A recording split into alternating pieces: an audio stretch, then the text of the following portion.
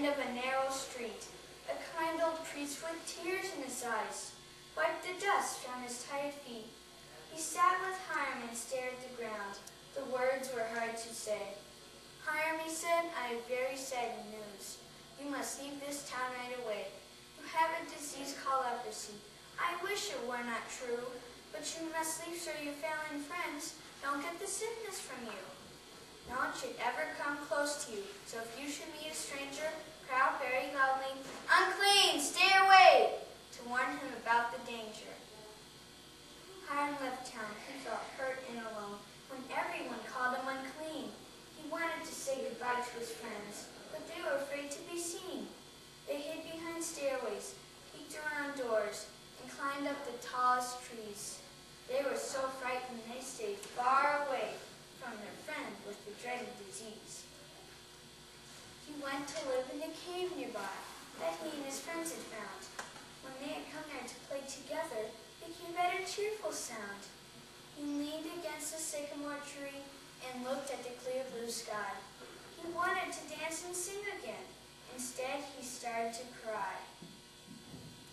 Tears trickled down his thin, pale cheeks as he prayed, "God, let me be free.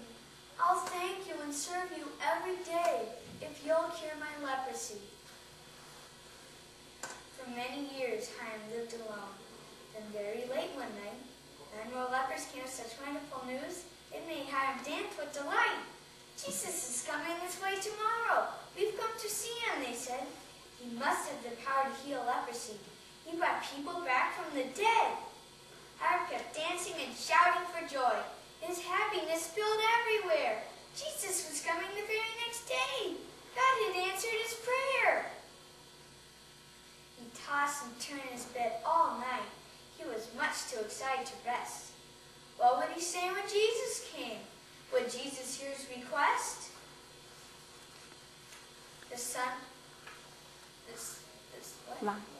Long before the sun came up, when the air was very still, he got up quickly and left the cave and climbed to the top of the hill. He waited and watched the road for hours. His body began to ache. He closed his eyes and nodded his head. He couldn't stay awake. The sun was low in the orange sky. When Hiram awoke at the start, he jumped to his feet and looked around. Fear filled his pounding heart. "I missed him," Hiram cried to himself. "Something always goes wrong. Why did I miss my chance to be healed?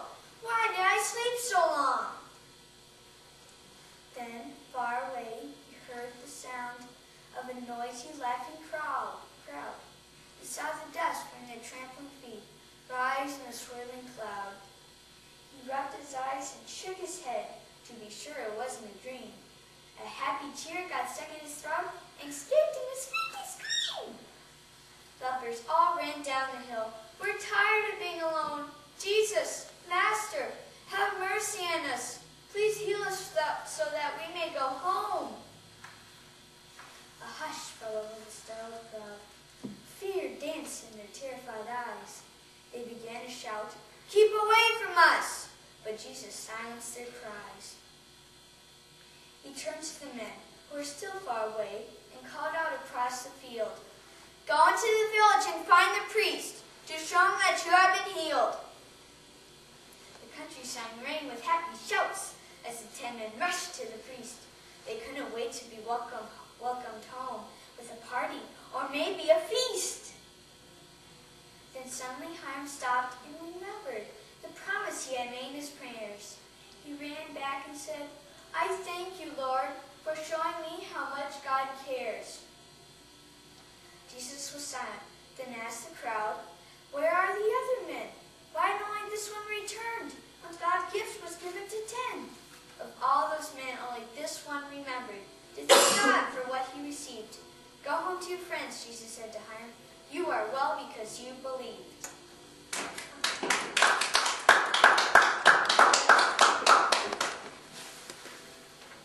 How old are you, Elliot? 9. 9. Awesome. And this is an art book? Yes.